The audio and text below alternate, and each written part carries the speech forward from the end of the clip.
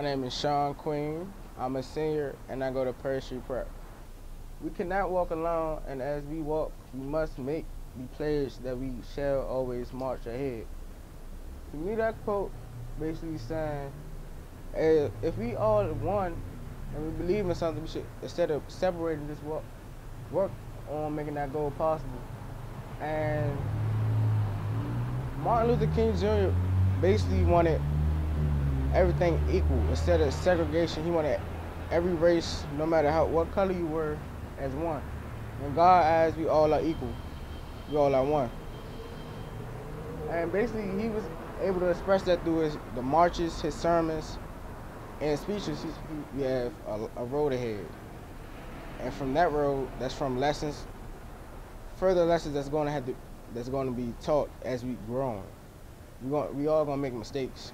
So from the mistakes we do make, we have to learn from them.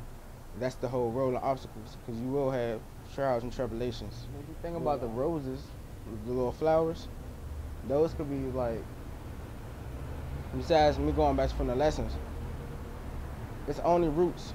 The roots could be your hard trials, but as you rise up to the occasion, it's gonna make flowers. The flowers are basically what you rose above and what you learn from. And a flower in his hand basically could mean peace and equality, because that's what he stood for. And as he was walking through his trials and tribulations, he was able to see somewhat of a change through the civil rights movement. So from this being in the front of the church, as people walk on, they're going to stop and just read the quote, then think about everything he has done and how everything went past and how everything progressed as time came.